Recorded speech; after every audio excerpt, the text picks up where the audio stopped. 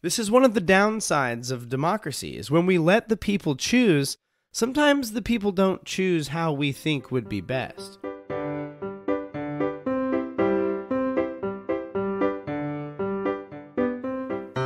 Welcome back to Privy. Privy is a podcast about bathrooms, recorded from my home bathroom. I'm your host, Hunter Hoover, and I love bathrooms. It's good to be back in what is hopefully a more regular and trying to keep it a little more fresh recording wise. I admit I pre-recorded quite a few episodes as I was returning to school, and the season of fall moving into the Christmas season is busy at the church, and I had a few pre-recorded, and those have expired with the end of Spoopkey season. I hope you guys enjoyed that. But as we move into the end of the year here, I'm going to try to, one of my goals for 2023 is to maybe just prioritize my time in such a way where I am able to record it a little more fresh. So that way you're not getting like 2-month-old bathroom reports much late. So that said, recently, speaking of bathroom reports, I know we were speaking of it. Recently, I found out firsthand what happens when you eat a 4 to 8 month old frozen Olive Garden dinner. So when we go to Olive Garden, my family and I, we are Olive Garden frequentees, if you will, and one of the things that we do when we go to Olive Garden is we will regularly purchase a take-home meal that we will then freeze for a lunch or a very simple to warm up meal later on in our lives. Well, and my parents often, they put in these special orders and they hook us up pretty sweet. But we had placed one of these a while back, like probably February. At the time that you're hearing this, that will be 9 months ago. And so in the bottom of our like chest freezer in our garage sat one of these Olive Garden dinners. And me returning to the school, as I said, I will regularly like walk out into the garage, like pop open the chest freezer and go rifling through there to see if I can find an Olive Garden dinner.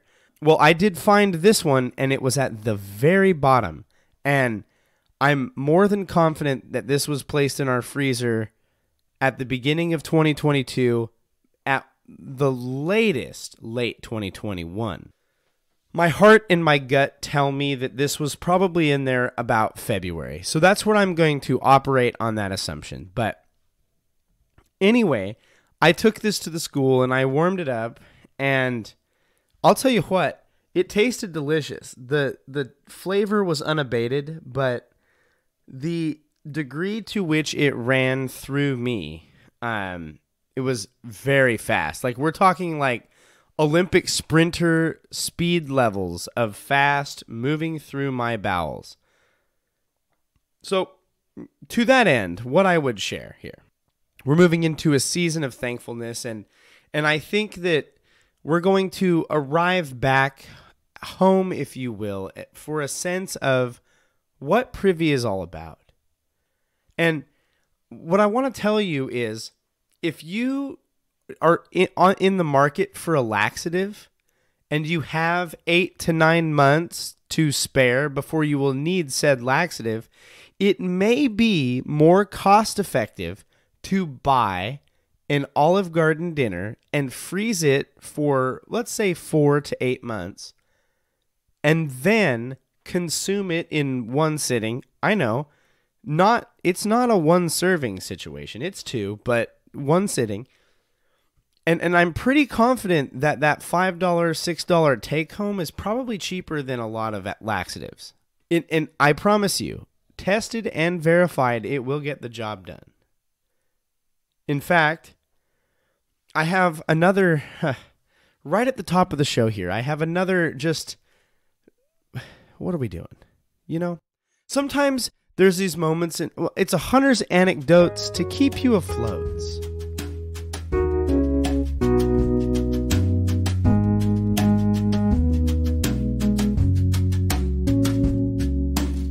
there's a few moments in our lives where we're staring down at something and we're wondering, what are we doing? Do you know what I mean? Like, there's often times where I'll make specific, less than adult choices. And I'm going, oh man, like this was a bad idea. Well, to tell you this, to give you this hunter's anecdotes, we got to back up. And I promise this has to do with the bathroom. Oh, does it ever? But we have to back up to about early September, mid-September. And what happens in mid-September, especially here in the Pacific Northwest, is there's this thing that I like to call pumpkin spice fever. Now, I'm not going to disparage any specific demographic of human being, but like, let's just say there is a specific demographic of, I don't know, whitish female that just kind of gravitates toward pumpkin spice. Now, I'm not going to pretend like I don't enjoy a pumpkin spiced something or another. I do.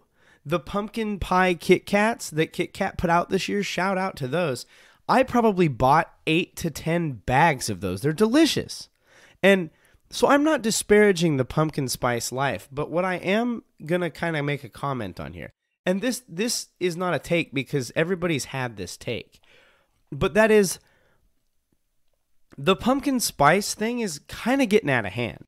And this is kind of known, and everybody kind of has this in the back of their brain that, like, you know, they got pumpkin spice dog food, for goodness sakes. I guarantee you they have it. I don't know that they have it, but I guarantee you that they do have it. Like, that's what I'm saying. You know what I'm saying?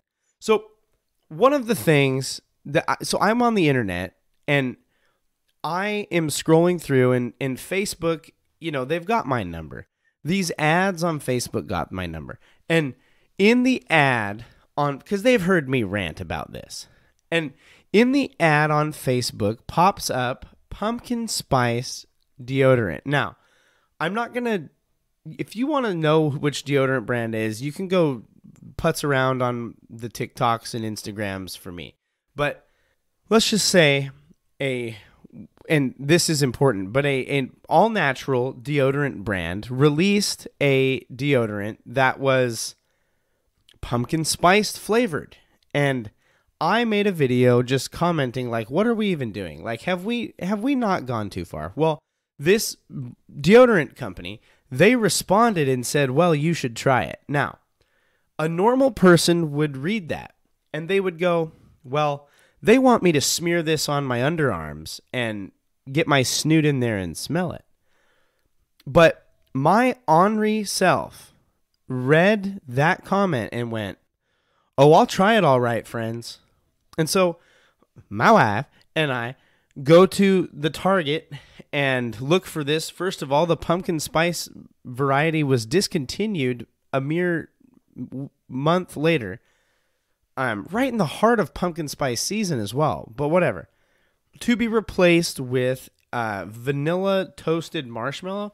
I don't know. I'm staring at this tube of deodorant from across the bathroom right now. Oh, also on the floor, little hunter's anecdotes within the hunter's anecdotes here.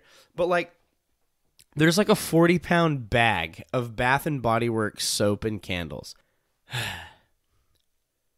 So what my wife stocks up on Bath and Body Works home goods and body and hand cleaning products for the year. Like, we're still working through last year's haul and bringing in this year's haul, I might add.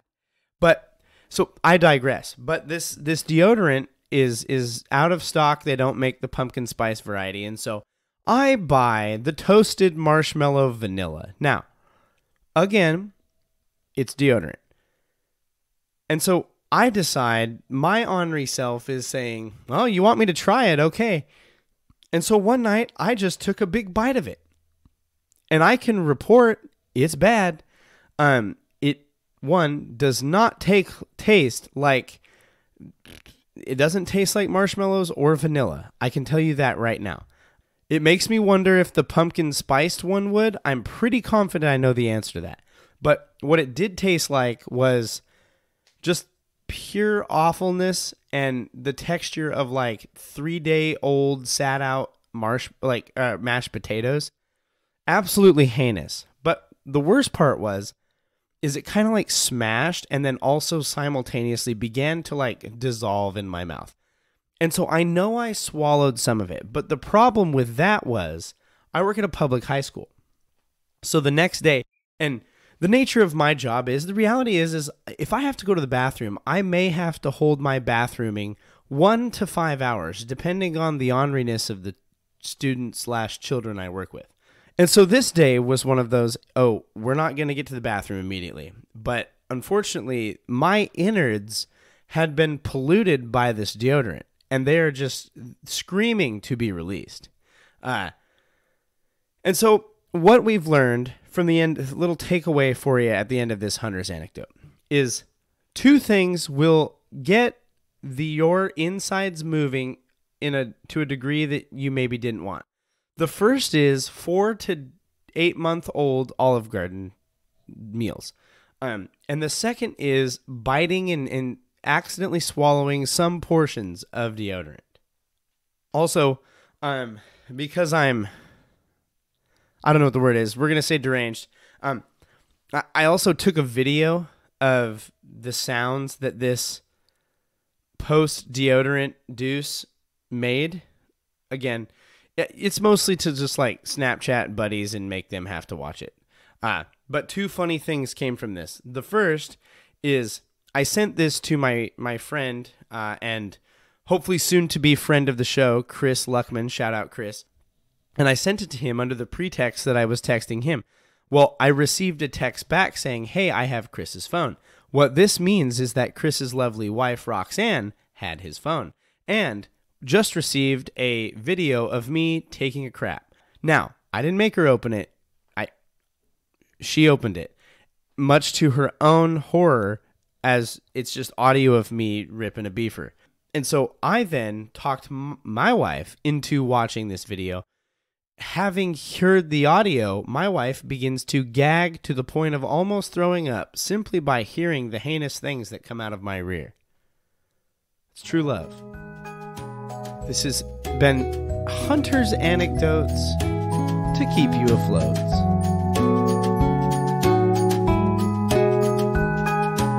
It is election season. By the time you're hearing this episode, the elections should be done, as long as all these states that figuring out how to do math have finished their counting. And we're not here to talk about whether or not your state's election results came in the way you wanted.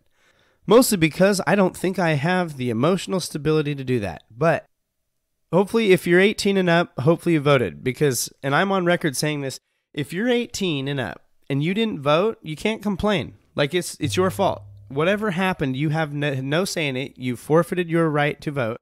And so you don't get to complain. You get to shut up about everything political for the next however many years because you chose not to exercise your right. But also, we live in America. If you do not live in America and maybe don't have as much say, I'm sorry. But I'm here, and we just had a lot of very, very important elections, and so it's on my mind. But we need to discuss democracy because it's such a special thing. You know, the people getting to choose and have a voice. It's a pretty good idea. I'm pretty sure it goes back to like the ancient Greeks where they had like the forums and all that thing. And they discussed and they voted on different things. And it's good because it allows people to take ownership and interest in their own society and having those interactions and putting their voice out there in America by way of voting for people who will later vote for you. The whole representatives thing, like, I'm not a government teacher. I don't understand all that, but I do understand that I'm represented in Congress. And to my knowledge, I'm not actually represented. Do you know what I'm saying? And taxation without representation is theft. Just let that marinate for you. So, pa-ding. But one of the downsides of democracy, oh boy, here we go. Here comes Hunter's dangerous ideas. But one of the downsides of democracy is sometimes the person or the thing that you wanted to pass in vote or win in vote sometimes that thing doesn't win. And then you're left with the fallout of coming to terms with that. And so many of you, the release, this comes out about 5 days after most of these election results will have been passed. And so hopefully you have come to grips with whatever hellscape exists now with all this. But this is one of the downsides of democracy, is when we let the people choose, sometimes the people don't choose how we think would be best. Or in many cases, and in the case we're going to discuss today, sometimes they choose in a way that's just so beyond comprehension. There's been a lot of voting going on. And I told you we weren't going to discuss election results, but we do need to discuss one specific election result, and that is the America's Best Restroom 2022. Back in August, there was a really important election going on online.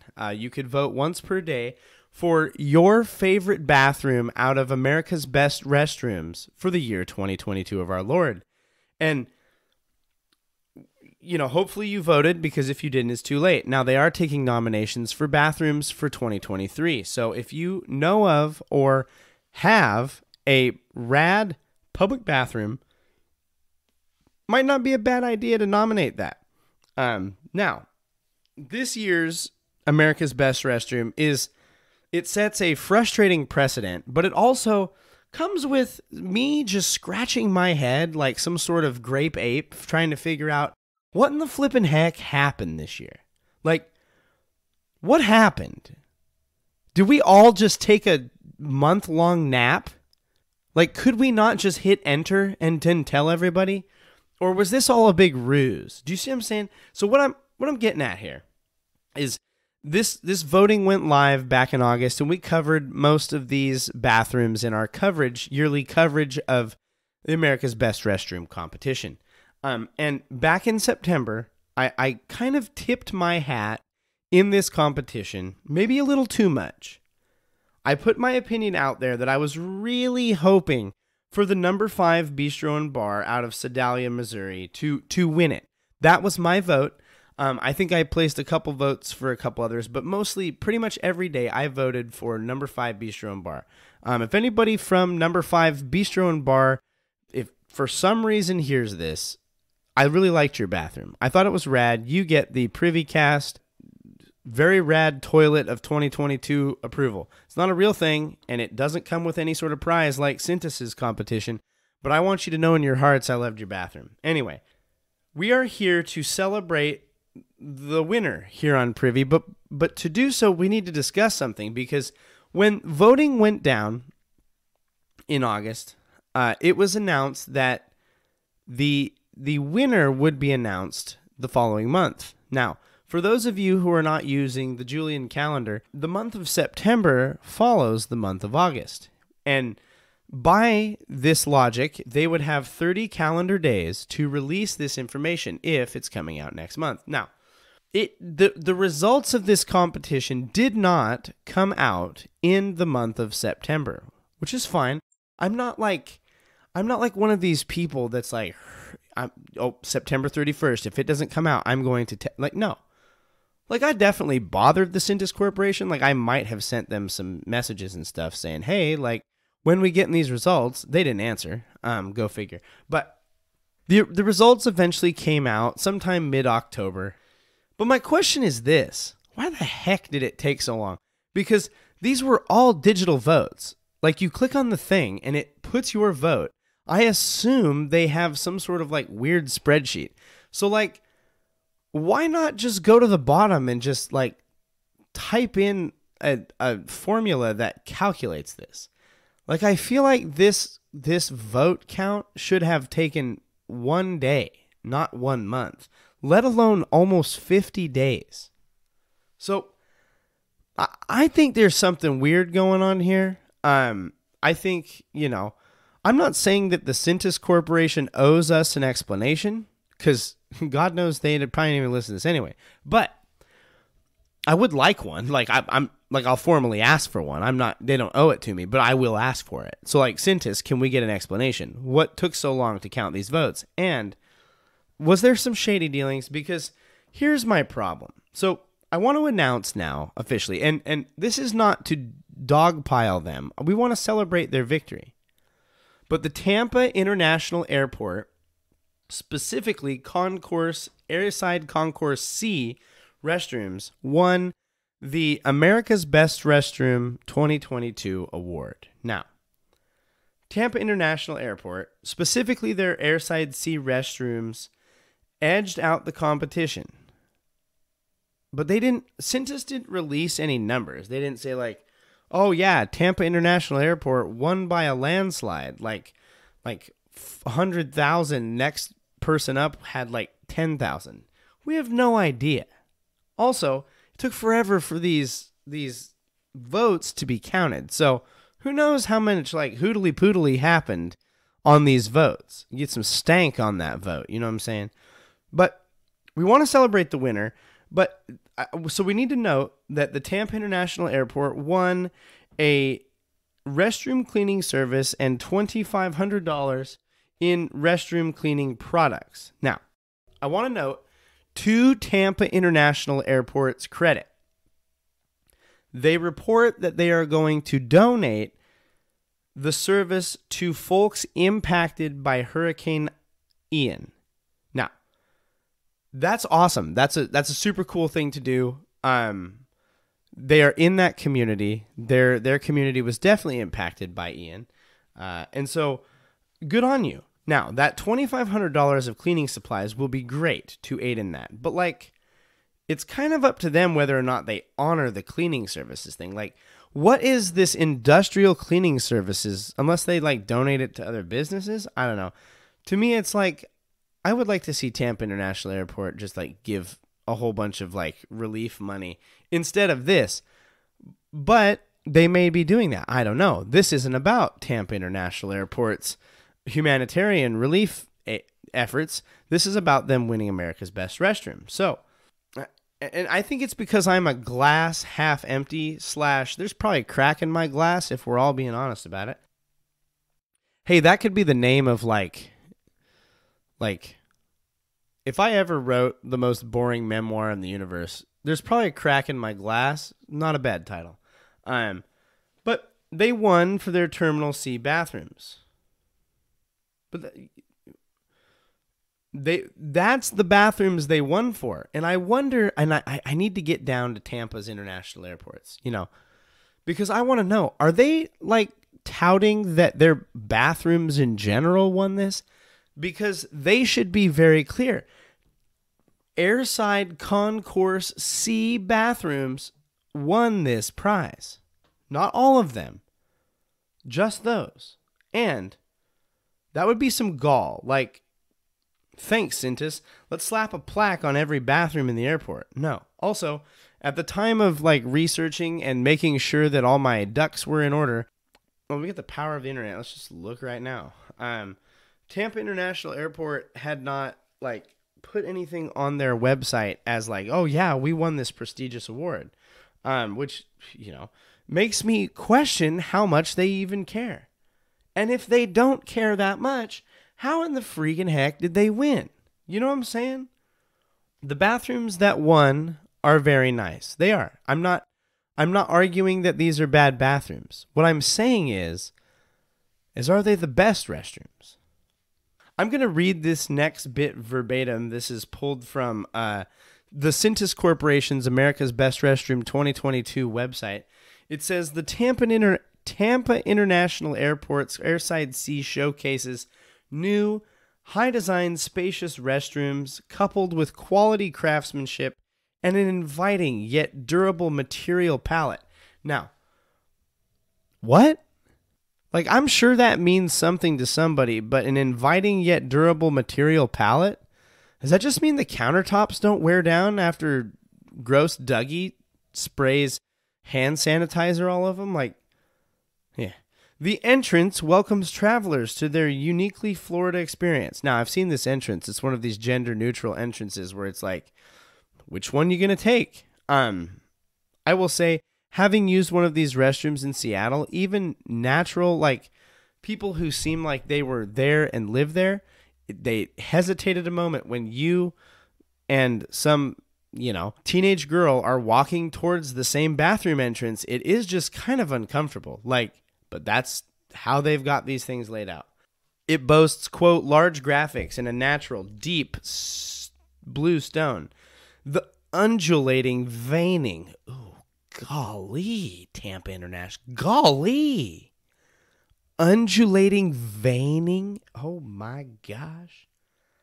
Is reminiscent of why vein? Do you know what I'm saying? Like, how many things do you know of that have veins? Hulking strongman necks, your arms prior to... Anyway, we have to move on. Of waves crashing along the shore. Once inside, large format tiles skin the floors. What the heck? Can I say that the verbiage that they've picked on this have just been wild? Seamlessly fold up the walls, bolstering the well-lit environment and furthering a, quote, freshly cleaned aesthetic. A wood-look wall tile adds warmth and softness for a balanced resort-like feel. It's an airport, friends. It's an airport. The luxury feel is bolstered by high-res images. I hope so. It's not hard to get a high-res image. Of quintessential Florida flora, back-printed on floor-to-ceiling sheets of impact-resistant glass, ensuring its beauty for your skin. They have big, fancy posters behind fancy glass. That's what that sentence said. The clean contemporary aesthetic is completed by light-colored solid surface vanities, which incorporate TPA's signature cockpit concept. This, quote, cockpit provides guests with their own sensor-activating sink and soap, personal paper towel dispensers, and trash receptacle, all within arm's reach. So each sink has its own things there. Cool. We're really putting the adjectives to work in there, aren't we? So I want to do Tampa International Airport justice because they did win. And maybe they're worth looking at. So we need to look at this. So a little history on the Tampa International Airport. So the first Tampa airport was built in 1952, and within 10 years of its opening, it had served about 1 million passengers a year. So much so that talk of a new building began, even within 10 years. Later, a tram and plan for a tram to transport people landside to airside section. So they would have a place where it's like landside where you'd park, and then the tram would transport you across to the airside section where you would board your plane and be airside. These airport shuttles were the first of their kind. They were originally used in the Tampa International Airport. In 1969, construction began. Anyway, 2 years later, and the new airport officially opened in April. A cutting-edge FFA, Federal Flyer Association, we're going to go with that, control tower was installed the following year and was the highest air control tower in the nation at the time. That same year, they served their 4 millionth passenger in a year. The airport underwent similar changes as others: international flights, expansions, increased use. And in 1993, the airport was rated the best airport in the United States and by Condé Nast magazine. They held a public art project in display in 1999, and by this time, they were averaging about 15 million passengers a year. They won Best Airport again 4 years later in 2003. In 2005, Airside C opened, which was the first to be built and finished since 9/11. Now, this would house Southwest Airlines flights, and it is the place where the bathroom that won America's Best Restroom lives. Tampa International Airport was voted best in the U.S. in 2008 by Travel and Leisure, and that's the end of the notable things we need to cover. They don't even mention winning Best Restroom. That's pretty cool that those trams, those trams when you get on, it's like the ones at Disney, that the people movers, They came up with that for Tampa International. That's kind of cool. Like, yeah, anyway, it's pretty neat. Tampa International Airport has some okay history. You know what I'm saying? Who knew? Congrats, Tampa. You, I don't know if I can bring myself to say that you deserve to win, but you did win. And much like someone always has to do in democracy, I come to terms with it and I accept it. Congratulations, Tampa International Airport. You have won America's Best Restroom 2022. And this is a reminder that you can go on the America's Best Restroom website and nominate a bathroom for the 2023 competition. Stay tuned for our coverage. Thank you guys so much for listening. Sorry that it took so long to cover this year's winner. I know you were waiting on pins and needles for that one. Again, not my fault. If someone from the Cintas Corporation would like to talk with me, maybe we can get to the bottom of what happened. I'd love to know more about your competition and your company and all those things. Feel free to hit me up. Yeah, right. As always, you can follow the show at Privycast on all social media. You can follow me. I'm at Owlet7 on pretty much all social media. I got some nonsense going on. You can send us an email, comments, episode suggestions, advice. Do you need advice? Do you need me to help you wipe your butt? Do you need me to give you advice on how to maneuver your loofah? Would you like me to weigh in on the appropriate method by which you would soap yourself? Your hands. Shoot. My bad. Send us an email. privycast@gmail.com. We'd love to hear from you. It helps build that community. I want to back up and say something about social. We're on Reddit. You can r/Privycast. That's out there. Feel free to, if you have bathroom things, feel free to post to that community, r/Privycast. It exists now. We're looking for ways in the new year to try to build this community a little bit. We'll see what that has in store.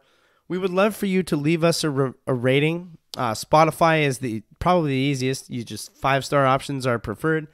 And what that does is it helps people find the show. If you have a little bit of extra time and would like to, leave us a full review on Apple Podcasts. The 5-star options are preferred, and say hi in there. If you get something from this show, those review sections of Apple Podcasts is a good place to put that. It's greatly appreciated, and we will read some of those on the show as they come in. Not a lot of ratings, I'm not going to lie, so feel free to hit those up. Would love to see those. Would greatly appreciate it. The links to music and sources for information are in the episode description. Thank you to Kevin MacLeod and Poddington Bear for the use of music. This has been another episode of Privy. Thank you so much for joining us. And now, as always, don't forget to flush.